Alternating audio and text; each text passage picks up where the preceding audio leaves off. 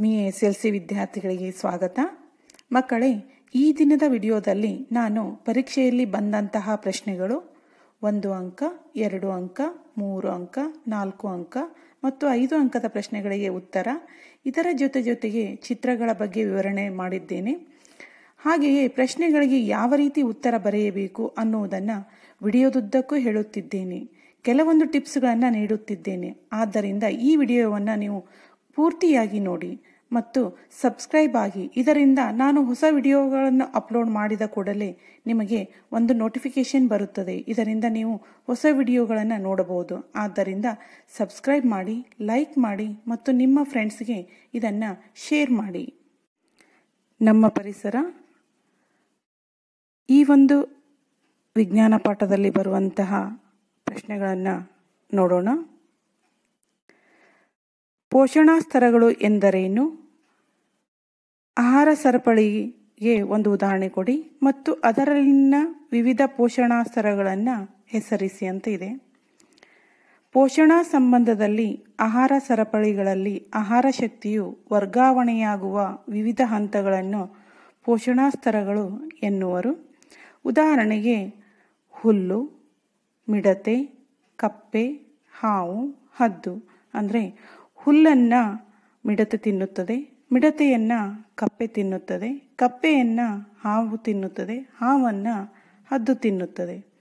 ಅಂದರೆ ಹುಲ್ಲು ಪೋಷಣಾ ಸ್ತರ 1 ಆದರೆ, ಮಿಡತೆ ಪೋಷಣಾ ಸ್ತರ 2, ಕಪ್ಪೆ ಪೋಷಣಾ ಸ್ತರ 3, ಹಾವು ಪೋಷಣಾ ಸ್ತರ 4, ಹದ್ದು ಪೋಷಣಾ ಸ್ತರ 5 ಆಗುತ್ತೆ. ಇಲ್ಲಿ ಹುಲ್ಲು ಉತ್ಪಾದಕರಾದರೆ ಪ್ರಾಥಮಿಕ ಭಕ್ಷಕರು ಮಿಡತೆ ಆಗುತ್ತೆ, ದ್ವಿತೀಯ ಭಕ್ಷಕ ಇದರಲ್ಲಿ ಕಪ್ಪೆ ಆಗುತ್ತೆ, ತೃತೀಯ ಹಾವಾಗುತ್ತೆ, ಚತುರ್ಥಕ ಹದ್ದಾಗುತ್ತದೆ.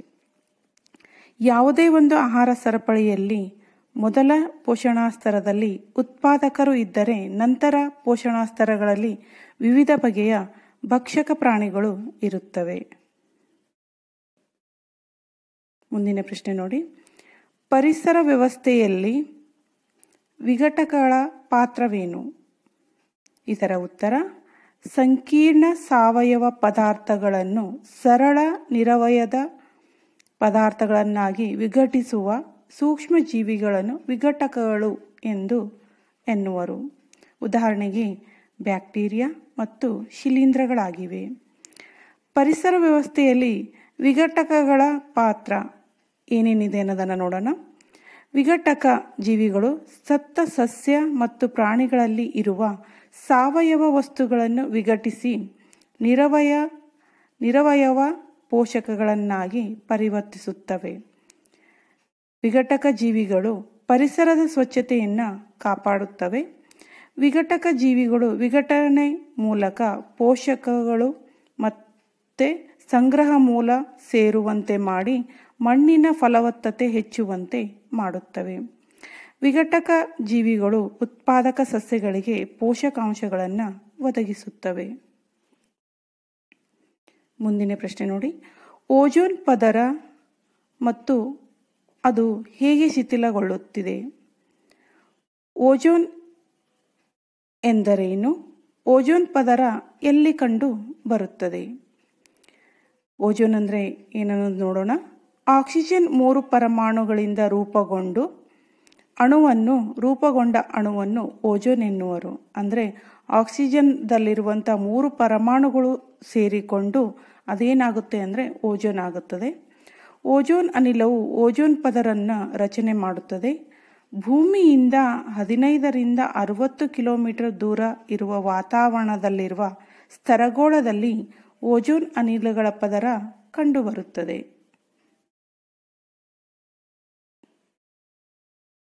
ಮುಂದಿನ ಪ್ರಶ್ನೆ ನೋಡಿ. ಓಜೋನ್ ಪದರ ಹೇಗೆ ರಚನೆಯಾಗುತ್ತದೆ? ಓಜೋನ್ ಪದರ ಅಂದರೆ O3 ಅದು ಹೇಗೆ ರಚನೆಯಾಗುತ್ತದೆ? ಓಜೋನ್ ಎಂಬುದು ವಾತಾವರಣದ ಉನ್ನತ ಸ್ತರದಲ್ಲಿ ನೇರಳಾತೀತ ವಿಕಿರಣವು ಆಕ್ಸಿಜನ್ ಅಣು ಅಂದರೆ O2ವಿನ ಜೊತೆ ವರ್ತಿಸಿ ಉಂಟಾದ ಒಂದು ಸಂಯುಕ್ತವಾಗಿದೆ. ಹೆಚ್ಚಿನ ತೀವ್ರತೆಯ ನೇರಳಾತೀತ ವಿಕಿರಣಗಳು ಕೆಲವು ಆಕ್ಸಿಜನ್ ಅಣುಗಳನ್ನು ಆಕ್ಸಿಜನ್ ಪರಮಾಣುಗಳಾಗಿ ವಿಭಜಿಸುತ್ತವೆ. ನಂತರ ಈ ಪರಮಾಣುಗಳು ಇತರ ಆಕ್ಸಿಜನ್ ಅಣುಗಳೊಂದಿಗೆ ಸೇರಿ ಓಜೋನ್ ರೂಪುಗೊಳ್ಳುತ್ತದೆ. ನೋಡಿ ಇಲ್ಲಿ ಆಕ್ಸಿಜನ್ ಇದು ಏನಾಗುತ್ತದೆ ಅಂದರೆ ಆಕ್ಸಿಜನ್ ಪರಮಾಣುಗಳಾಗುತ್ತವೆ. ಆಕ್ಸಿಜನ್ ಪರಮಾಣು ಆಕ್ಸಿಜನ್ ಜೊತೆ ಕೂಡಿದಾಗ ಇದು ಓಝೋನ್ ಆಗಿ ಪರಿವರ್ತನೆಯಾಗುತ್ತದೆ. ಆಕ್ಸಿಜನ್ ಅನ್ನು ಉಸಿರಾಡುವ ಎಲ್ಲ ಜೀವಿಗಳ ಜೀವನಕ್ಕೆ ಅತ್ಯಗತ್ಯವಾಗಿದೆ. ಆದರೆ ಓಜೋನ್ ಒಂದು ಪ್ರಾಣಾಂತಿಕ ವಿಷಯವಾಗಿದೆ. ಆದಾಗ್ಯೂ ವಾತಾವರಣದ ಉನ್ನತ ಮಟ್ಟದಲ್ಲಿ ಓಜೋನ್ ಒಂದು ಅತ್ಯಗತ್ಯ ಕಾರ್ಯವನ್ನು ನಿರ್ವಹಿಸುತ್ತದೆ. ಓಜೋನ್ ಸೌರ ಬೆಳಕಿನಿಂದ ಬರುವ ನೇರಳಾತೀತ ವಿಕಿರಣದಿಂದ ಭೂಮಿಯ ಮೇಲ್ಮೈಯನ್ನು ರಕ್ಷಿಸುತ್ತದೆ. ಕ್ಲೋರೋಫ್ಲೋರೋ ಕಾರ್ಬನ್ಗಳು ಓಜೋನ್ ಪದರನ್ನು ಹೇಗೆ ನಾಶಗೊಳಿಸುತ್ತವೆ?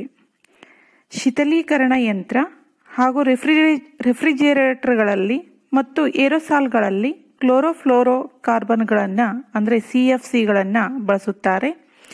ಬಿಡುಗಡೆಯಾದ CFCಗಳು ವಾತಾವರಣದಲ್ಲಿ ಸ್ತರಗೋಳದವರೆಗೂ ಮೇಲೇರಿದಾಗ ಅಲ್ಲಿ ನೇರಳಾತೀತ ಕಿರಣ CFCಗಳನ್ನು ವಿಭಜನೆ ಮಾಡಿ ಕ್ಲೋರಿನ್ ಅನಿಲವನ್ನು ಬಿಡುಗಡೆ ಮಾಡುತ್ತದೆ.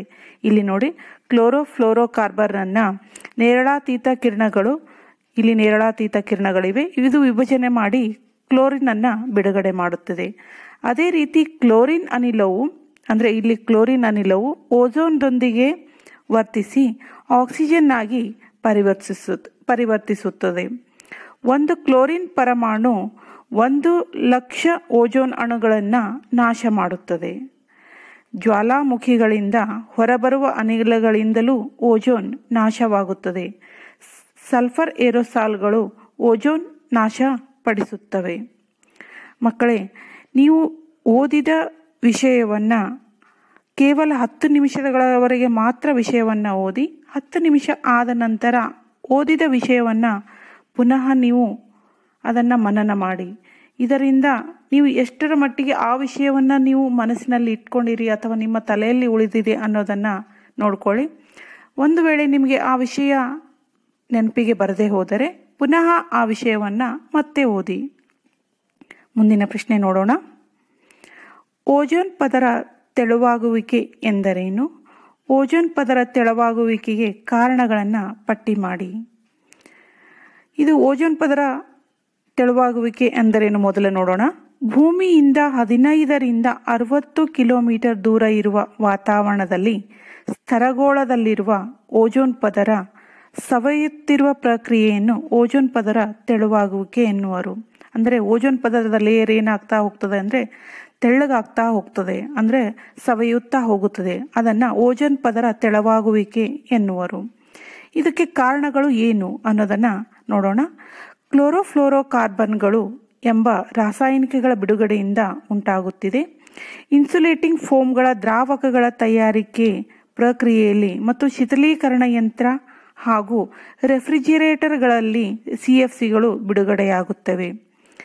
ಮುಂದಿನ ಕಾರಣ ಏರೋಸಾಲ್ಗಳು ಎಂದು ಕರೆಯಲಾಗುವ ಸಿಂಪಡಕಗಳಲ್ಲಿ CFCಗಳು ಕಂಡುಬರುತ್ತವೆ. ವಾತಾವರಣದಲ್ಲಿ ಇರುವ ನೇರಳಾತೀತ ಕಿರಣಗಳು CFCಗಳನ್ನು ವಿಘಟಿಸಿ ಕ್ಲೋರಿನ್ ಅಣುಗಳನ್ನು ಬಿಡುಗಡೆ ಮಾಡುತ್ತವೆ. ಇದರಿಂದಾಗಿ ಓಜೋನ್ ಪದರ ತೆಳುವಾಗ್ತಾ ಇದೆ. ಓಜೋನ್ ಪದರ ತೆಳುವಾಗುವುದರ ಅಥವಾ ಓಜೋನ್ ನಾಶದ ಪರಿಣಾಮಗಳು ಏನು? ನೇರಳಾತೀತ ಕಿರಣಗಳು ನೇರವಾಗಿ ಭೂಮಿಯನ್ನು ತಲುಪುತ್ತವೆ. ಹಾಗಾಗಿ ಜೀವಿಗಳಲ್ಲಿ ಉತ್ಪರಿವರ್ತನೆ ಉಂಟಾಗುತ್ತವೆ. ಮಾನವರಲ್ಲಿ ಚರ್ಮದ ಕ್ಯಾನ್ಸರ್, ಕಣ್ಣಿನ ಕ್ಯಾಟ್ರಾಕ್ಟ್ ಕಾಯಿಲೆ ಹೆಚ್ಚಾಗುತ್ತದೆ. ಸಸ್ಯ ಮತ್ತು ಪ್ರಾಣಿಗಳ ಬೆಳವಣಿಗೆ ಮತ್ತು ಶಾರೀರಿಕ ಕ್ರಿಯೆಗಳ ಮೇಲೆ ತೀವ್ರ ಪರಿಣಾಮ ಬೀರುತ್ತದೆ. ಸಸ್ಯ ಪ್ಲವಕಗಳ ಸಂಖ್ಯೆಯಲ್ಲಿ ಏರುಪೇರು ಉಂಟಾಗುತ್ತದೆ. ಕೃಷಿ ಬೆಳೆಗಳ ಇಳುವರಿ ಕಡಿಮೆಯಾಗುತ್ತದೆ. ಮುಂದಿನ ಪ್ರಶ್ನೆ ನೋಡಿ. ಈ ಪ್ರಶ್ನೆ ನೋಡೋದಕ್ಕಿಂತ ಮುಂಚೆ ನಾನು ನಿಮಗೊಂದು ಟಿಪ್ಸ್ ಹೇಳ್ತಾ ಇದ್ದೀನಿ. ವಿದ್ಯಾರ್ಥಿಗಳೇ, ಆದಷ್ಟು ನೀವು ವಿಷಯಗಳನ್ನು ನಿಮ್ಮ ಫ್ರೆಂಡ್ಸ್ ಜೊತೆ ಚರ್ಚೆ ಮಾಡಿ. ಇದರಿಂದ ಆ ಒಂದು ವಿಷಯ ನಿಮ್ಮ ಮನಸ್ಸಿನಲ್ಲಿ ಅಚ್ಚಳಿಯದೆ ಉಳಿಯುತ್ತದೆ. ಮುಂದಿನ ಪ್ರಶ್ನೆ ನೋಡೋಣ. 1980ರ ದಶಕದಲ್ಲಿ ಓಜೋನ್ ಪ್ರಮಾಣವು ತೀವ್ರವಾಗಿ ಕುಸಿಯಲು ಕಾರಣವೇನು? ಉತ್ತರ 1980ರ ದಶಕದಲ್ಲಿ ಓಜೋನ್ ಪ್ರಮಾಣವು ತೀವ್ರವಾಗಿ ಕುಸಿಯಲಾರಂಭಿಸಿತು. ಶೀತಲೀಕರಣ ಮತ್ತು ಅಗ್ನಿಶಾಮಕದಲ್ಲಿ ಬಳಸಲ್ಪಡುವ ಕ್ಲೋರೋಫ್ಲೋರೋಕಾರ್ಬನ್ಗಳಂತಹ ಸಂಶ್ಲೇಷಿತ ರಾಸಾಯನಿಕಗಳು ಈ ಕುಸಿತಕ್ಕೆ ಕಾರಣ ಎಂದು ಕಂಡುಕೊಳ್ಳಲಾಗಿದೆ. ಒಂದು ಕ್ಲೋರಿನ್ ಅಣು 1,00,000 ಓಜೋನ್ ಅಣುಗಳನ್ನು ನಾಶ ಮಾಡುತ್ತದೆ. 1987ರಲ್ಲಿ ಸಂಯುಕ್ತ ರಾಷ್ಟ್ರಗಳ ಪರಿಸರ ಕಾರ್ಯಕ್ರಮ CFCಗಳ ಉತ್ಪಾದನೆಯನ್ನು ಸ್ಥಗಿತಗೊಳಿಸುವಂತಹ ಒಪ್ಪಂದ ಮಾಡಿಕೊಳ್ಳುವಲ್ಲಿ ಯಶಸ್ವಿಯಾಯಿತು. ಪ್ರಪಂಚದಾದ್ಯಂತ CFC ಮುಕ್ತ ರೆಫ್ರಿಜಿರೇಟರ್ಗಳನ್ನು ಎಲ್ಲ ಉತ್ಪಾದನಾ ಕಂಪನಿಗಳು ತಯಾರಿಸುವುದು ಇದೀಗ ಕಡ್ಡಾಯವಾಗಿದೆ. ಮುಂದಿನ ಪ್ರಶ್ನೆ ನೋಡಿ. ಇಲ್ಲಿ ಪಠ್ಯ ಪ್ರಶ್ನೆಗಳು. ಕೆಲವು ವಸ್ತುಗಳು ಜೈವಿಕ ವಿಘಟನೀಯ ಮತ್ತು ಕೆಲವು ಜೈವಿಕ ವಿಘಟನೀಯವಲ್ಲ, ಏಕೆ? ಅಂದರೆ ಉತ್ತರ, ಜೈವಿಕ ವಿಘಟನೀಯ ವಸ್ತುಗಳು ಸಾವಯವ ಘಟಕಗಳನ್ನು ಹೊಂದಿದ್ದು ವಿಘಟಕ ಜೀವಿಗಳಾದ ಬ್ಯಾಕ್ಟೀರಿಯಾ ಅಥವಾ ಇತರ ಕೊಳೆತಿನಿಗಳ ಕಿಣ್ವಗಳ ಚಟುವಟಿಕೆಯಿಂದ ವಿಭಜನೆಯಾಗುತ್ತವೆ. ಉದಾಹರಣೆಗೆ ಸೊಪ್ಪು ಮತ್ತು ತರಕಾರಿ ಸಿಪ್ಪೆಗಳು, ಬೆಳೆ ತ್ಯಾಜ್ಯಗಳು. ಪ್ಲಾಸ್ಟಿಕ್ಗಳಂತಹ ಕೆಲವು ಮಾನವ ನಿರ್ಮಿತ ವಸ್ತುಗಳು ಬ್ಯಾಕ್ಟೀರಿಯಾ ಅಥವಾ ಇತರ ಕೊಳೆತಿನಿಗಳಿಂದ ವಿಭಜನೆಗಳಾಗುವುದಿಲ್ಲ, ಅಂದರೆ ಪ್ಲಾಸ್ಟಿಕ್ಗಳು ಕೊಳೆಯುವುದಿಲ್ಲ. ಶಾಖ ಮತ್ತು ಒತ್ತಡದಂತಹ ಭೌತ ಪ್ರಕ್ರಿಯೆಗಳು ಈ ವಸ್ತುಗಳ ಮೇಲೆ ಪರಿವರ್ತಿಸುತ್ತವೆ, ಆದರೆ ನಮ್ಮ ಪರಿಸರದಲ್ಲಿ ಕಂಡುಬರುವ ಸುತ್ತುವರಿದ ಪರಿಸ್ಥಿತಿಗಳಲ್ಲಿ ದೀರ್ಘಕಾಲದವರೆಗೆ ಇರುತ್ತವೆ. ಉದಾಹರಣೆಗೆ ಪ್ಲಾಸ್ಟಿಕ್ ತ್ಯಾಜ್ಯಗಳು. ಅಂದರೆ ಪ್ಲಾಸ್ಟಿಕ್ ತ್ಯಾಜ್ಯಗಳು ಜೈವಿಕ ವಿಘಟನೀಯವಲ್ಲದಂತಹ ವಸ್ತುಗಳಾಗಿವೆ. ಮುಂದಿನ ಪ್ರಶ್ನೆ ನೋಡಿ. ಜೈವಿಕ ವಿಘಟನೀಯ ವಸ್ತುಗಳು ಪರಿಸರದ ಮೇಲೆ ಉಂಟು ಮಾಡುವ ಯಾವುದಾದರೂ 2 ಪರಿಣಾಮಗಳನ್ನು ತಿಳಿಸಿ ಅಂತ ಹೇಳಿದ್ದಾರೆ. ಉತ್ತರ, ಜೈವಿಕ ವಿಘಟನೀಯ ವಸ್ತುಗಳು ಘಟಕ ಜೀವಿಗಳಾದ ಬ್ಯಾಕ್ಟೀರಿಯಾ ಅಥವಾ ಇತರ ಕೊಳೆತಿನಿಗಳಿಂದ ವಿಘಟನೆಗೊಳಗಾಗುವಾಗ ಕೆಟ್ಟ ವಾಸನೆ ಉಂಟಾಗುತ್ತದೆ, ಅಂದರೆ ಅವು ಕೊಳೆಯುವಾಗ ಕೆಟ್ಟ ವಾಸನೆ ಉಂಟಾಗುತ್ತದೆ. ಜೈವಿಕ ವಿಘಟನೀಯ ವಸ್ತುಗಳು ವಿಘಟನೆಗೊಳ್ಳುವಾಗ ಸ್ಥಳಗಳು, ನೊಣ, ಸೊಳ್ಳೆ ಮತ್ತು ಅನೇಕ ರೋಗಕಾರಕ ಕೀಟಗಳು ಉಂಟಾಗಲು ಕಾರಣವಾಗಿ ರೋಗಗಳ ಹರಡುವಿಕೆಗೆ ಕಾರಣವಾಗುತ್ತವೆ. ಮೂರನೇ ಪ್ರಶ್ನೆ. ಜೈವಿಕ ವಿಘಟನೀಯವಲ್ಲದ ವಸ್ತುಗಳು ಪರಿಸರದ ಮೇಲೆ ಉಂಟು ಮಾಡುವ ಯಾವುದಾದರೂ 2 ಪರಿಣಾಮಗಳನ್ನು ತಿಳಿಸಿ ಅಂದಾಗ ಉತ್ತರ, ಜೈವಿಕ ವಿಘಟನೀಯವಲ್ಲದ ವಸ್ತುಗಳು ಮಣ್ಣು ಮತ್ತು ಜಲ ಮಾಲಿನ್ಯಕ್ಕೆ ಕಾರಣವಾಗುತ್ತವೆ. ಪ್ಲಾಸ್ಟಿಕ್ನಂತಹ ವಿಘಟನೀಯವಲ್ಲದ ವಸ್ತುಗಳ ಸಂಗ್ರಹದಿಂದ ಅಂತರ್ಜಲ ಮಟ್ಟ ಕುಸಿತಗೊಳ್ಳುತ್ತದೆ. ಜೈವಿಕ ವಿಘಟನೀಯವಲ್ಲದ ವಸ್ತುಗಳು ಪರಿಸರದಲ್ಲಿ ದೀರ್ಘಕಾಲದವರೆಗೆ ಉಳಿದು ಜೈವಿಕ ಸಂವರ್ಧನೆಗೆ ಕಾರಣವಾಗುತ್ತವೆ.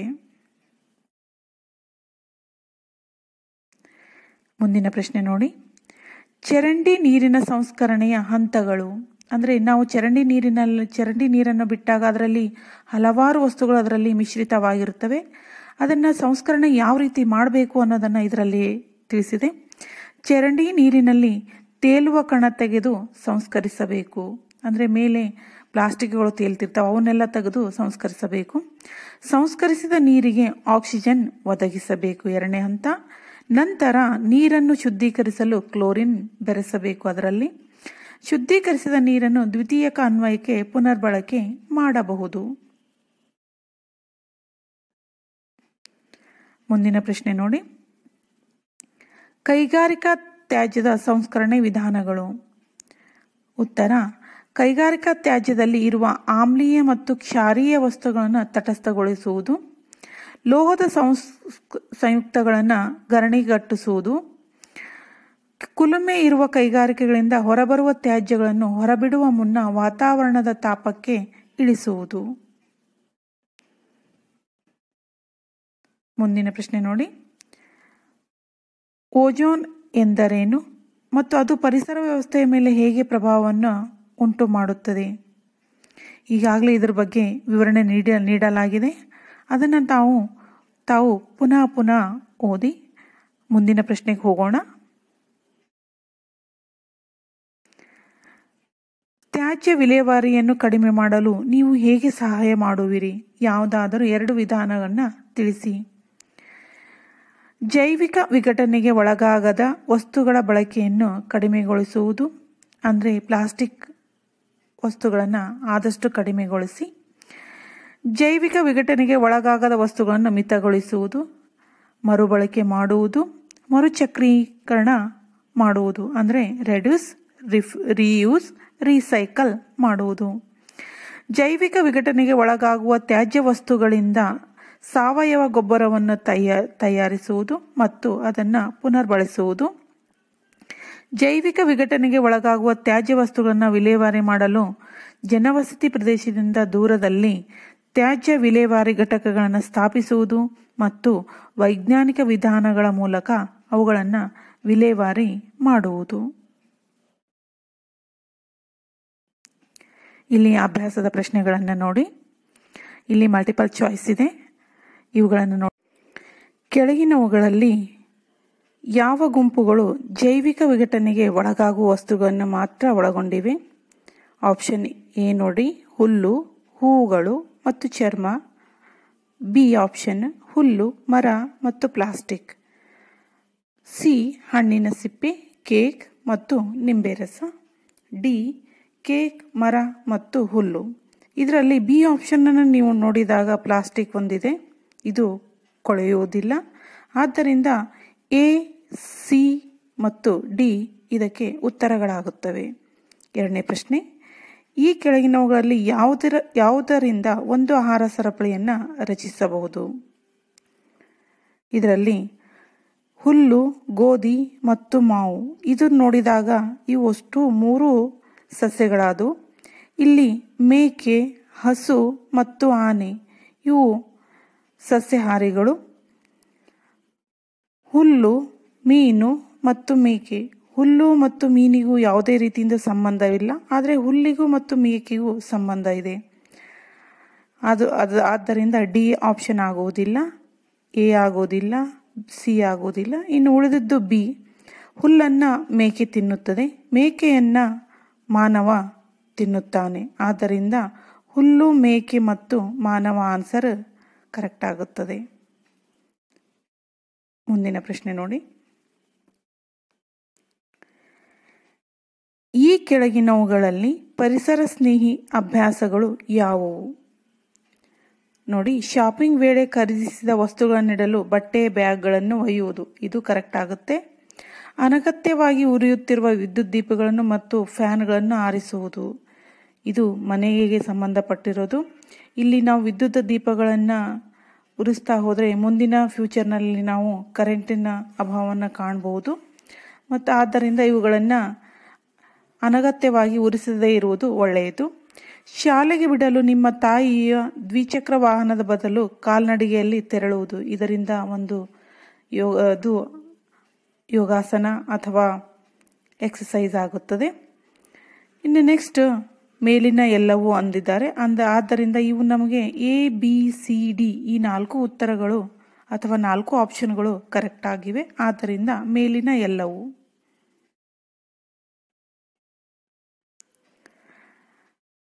ಮಕ್ಕಳೇ, ಇಲ್ಲಿ ನಾನು ಒಂದು ನಿಮಗೆ ಟಿಪ್ಸನ್ನು ಕೊಡಬೇಕಂತ ಇದ್ದೀನಿ, ಕೇಳಿ. ನೀವು ಹೆಚ್ಚು ರಾತ್ರಿ ಹೊತ್ತು ಓದದೆ ಹಗಲು ಹೊತ್ತಿನಲ್ಲಿ ಓದೋದನ್ನು ಅಭ್ಯಾಸ ಮಾಡಿಕೊಳ್ಳಿ. ಏಕೆಂದರೆ ನಮ್ಮ ಶರೀರಕ್ಕೆ ರಾತ್ರಿ ಹೊತ್ತಿನ ನಿದ್ದೆಯು ಪರಿಪೂರ್ಣ ಆಯಿತು ಅಂದರೆ ಸದೃಢವಾದ ದೇಹದಲ್ಲಿ ಸದೃಢವಾದ ಮನಸ್ಸು ಇರುತ್ತದೆ. ಆದ್ದರಿಂದ ನೀವು ಆದಷ್ಟು ಹಗಲು ಹೊತ್ತನ್ನು ಬಳಕೆ ಮಾಡಿಕೊಂಡು ರಾತ್ರಿ ಹೊತ್ತಿನಲ್ಲಿ ಪರಿಪೂರ್ಣವಾಗಿ ಸಂಪೂರ್ಣವಾಗಿ ನಿದ್ದೆಯನ್ನು ಮಾಡಿ. ಈಗ ಮುಂದಿನ ಪ್ರಶ್ನೆ ನೋಡೋಣ. ಒಂದು ವೇಳೆ ನಾವು ಒಂದು ಪೋಷಣಾ ಸ್ತರದಲ್ಲಿನ ಎಲ್ಲ ಜೀವಿಗಳನ್ನು ಕೊಂದರೆ ಏನಾಗುತ್ತದೆ? ಉತ್ತರ, ಒಂದು ಪೋಷಣಾ ಸ್ತರದಲ್ಲಿನ ಎಲ್ಲ ಜೀವಿಗಳನ್ನು ಕೊಂದರೆ ಆ ಪೋಷಣಾ ಸ್ತರದ ಹಿಂದಿನ ಪೋಷಣಾ ಸ್ತರದಲ್ಲಿ ಜೀವಿಗಳ ಸಂಖ್ಯೆ ಗಣನೀಯವಾಗಿ ಹೆಚ್ಚಾಗುತ್ತದೆ. ಪರಿಸರದ ಅಸಮತೋಲನೆಗೆ ಕಾರಣವಾಗುತ್ತದೆ. ಉದಾಹರಣೆಗೆ ಹೇಳಬೇಕು ಅಂತಂದರೆ, ನಾವು ಚಿಗರೆಗಳನ್ನು ತಿನ್ನೋದು ಯಾವುದು? ಹುಲಿ. ಈ ಹುಲಿಯನ್ನು ನಾವು ಕೊಂದು ಬಿಟ್ಟರೆ ಚಿಗರೆಗಳ ಸಂಖ್ಯೆ ಹೆಚ್ಚಾಗುತ್ತಾ ಹೋಗುತ್ತದೆ. ಚಿಗರೆಗಳು ಹೆಚ್ಚಾದವು ಅಂತಂದರೆ ನಮ್ಮ ಕಾಡಿನಲ್ಲಿರುವಂತಹ ಸಸ್ಯಗಳಾಗಲಿ ಅಥವಾ ಹೊಲದಲ್ಲಿರುವಂಥ ಬೆಳೆಗಳಾಗಲಿ ನಾಶ ಆಗಲಿಕ್ಕೆ ಪ್ರಾರಂಭಿಸುತ್ತದೆ. ಮುಂದಿನದು ಮುಂದಿನ ಪೋಷಣಾಸ್ತರದಲ್ಲಿ ಜೀವಿಗಳ ಆಹಾರದ ಕೊರತೆ ಅನುಭವಿಸಿ ಗಣನೀಯವಾಗಿ ನಾಶವಾಗುತ್ತಾ ಪರಿಸರದ ಸಮತೋಲನತೆಗೆ ಕಾರಣವಾಗುತ್ತದೆ. ಇಲ್ಲಿ ಉದಾಹರಣೆ ನಾನೊಂದು ಹೇಳಿದ್ದೆ, ಇಲ್ಲೊಂದು ಉದಾಹರಣೆ ನೋಡಿ. ಹಸಿರು ಸಸ್ಯ, ಮೊಲ, ಸಿಂಹ. ಮೊಲ ಪೋಷಣಾಸ್ತರದಲ್ಲಿನ ಎಲ್ಲ ಜೀವಿಗಳನ್ನು ಕೊಂದರೆ ಆ ಪೋಷಣಾಸ್ತರದ ಹಿಂದಿನ ಪೋಷಣಾಸ್ತರದಲ್ಲಿರುವ ಹಸಿರು ಸಸ್ಯಗಳ ಸಂಖ್ಯೆ ಗಣನೀಯವಾಗಿ ಹೆಚ್ಚಾಗುತ್ತದೆ. ಆ ಪೋಷಣಾಸ್ತರದ ಮುಂದಿನ ಪೋಷಣಾಸ್ತರದಲ್ಲಿ ಜೀವಿಗಳಾದ ಸಿಂಹದಂಥ ಪ್ರಾಣಿಗಳು ಆಹಾರದ ಕೊರತೆ ಅನುಭವಿಸಿ ಗಣನೀಯವಾಗಿ ನಾಶವಾಗುತ್ತಾ ಪರಿಸರದ ಅಸಮತೋಲನತೆಗೆ ಕಾರಣವಾಗುತ್ತದೆ. ಮುಂದಿನ ಪ್ರಶ್ನೆ ನೋಡಿ. ಒಂದು ಪೋಷಣಾಸ್ತರದ ಎಲ್ಲ ಜೀವಿಗಳನ್ನು ತೆಗೆದುಹಾಕುವುದರ ಪರಿಣಾಮವು ವಿವಿಧ ಪೋಷಣಾಸ್ತರಗಳಲ್ಲಿ ವಿಭಿನ್ನವಾಗಿರುತ್ತದೆಯೇ? ಯಾವುದೇ ಪೋಷಣಾಸ್ತರದ ಜೀವಿಗಳನ್ನು ಪರಿಸರ ವ್ಯವಸ್ಥೆಗೆ ಯಾವುದೇ ಹಾನಿಯಾಗದಂತೆ ತೆಗೆದುಹಾಕಬಹುದೇ? ಹೌದು.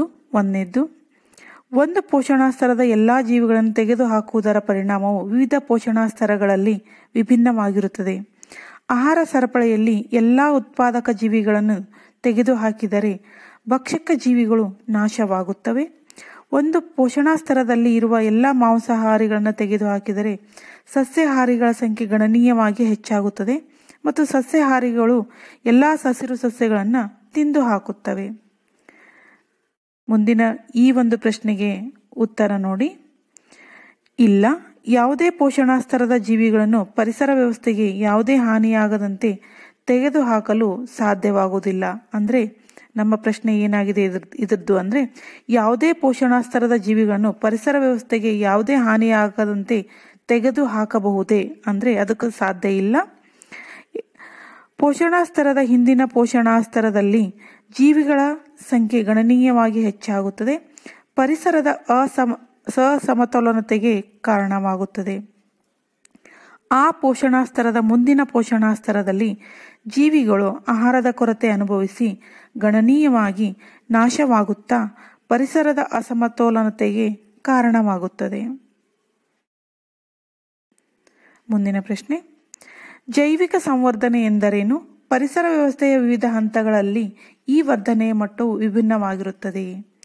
ಇದು ಹಾನಿಕಾರಕ, ಅಂದರೆ ಜೈವಿಕ ಸಂವರ್ಧನೆ ಎಂದರೆ ಹಾನಿಕಾರಕ ಅಥವಾ ಮಾಲಿನ್ಯಕಾರಕ ವಸ್ತುಗಳ ಸಾರತೆಯು ಆಹಾರ ಸರಪಳಿಯಲ್ಲಿ ಒಂದು ಪೋಷಣಾಸ್ತರದಿಂದ ಮತ್ತೊಂದು ಪೋಷಣಾಸ್ತರಕ್ಕೆ ಸಾಗುತ್ತಿದ್ದಂತೆ ಕ್ರಮೇಣ ಹೆಚ್ಚುತ್ತಾ ಹೋಗುವ ಈ ಪ್ರಕ್ರಿಯೆಗೆ ಜೈವಿಕ ಸಂವರ್ಧನೆ ಎನ್ನುವರು.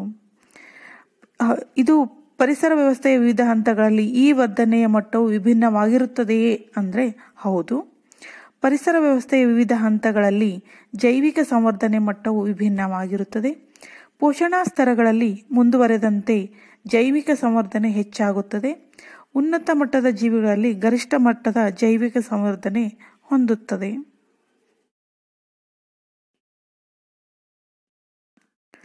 ಮುಂದಿನ ಪ್ರಶ್ನೆ, ನಾವು ಉತ್ಪಾದಿಸುವ ಜೈವಿಕ ವಿಘಟನೆಗೆ ಒಳಗಾಗದ ತ್ಯಾಜ್ಯಗಳಿಂದ ಉಂಟಾಗುವ ಸಮಸ್ಯೆಗಳು ಯಾವುವು? ಜೈವಿಕ ವಿಘಟನೆಗೆ ಒಳಗಾಗದ ತ್ಯಾಜ್ಯಗಳು ಮಣ್ಣು ಮತ್ತು ಜಲ ಮಾಲಿನ್ಯಕ್ಕೆ ಕಾರಣವಾಗುತ್ತವೆ.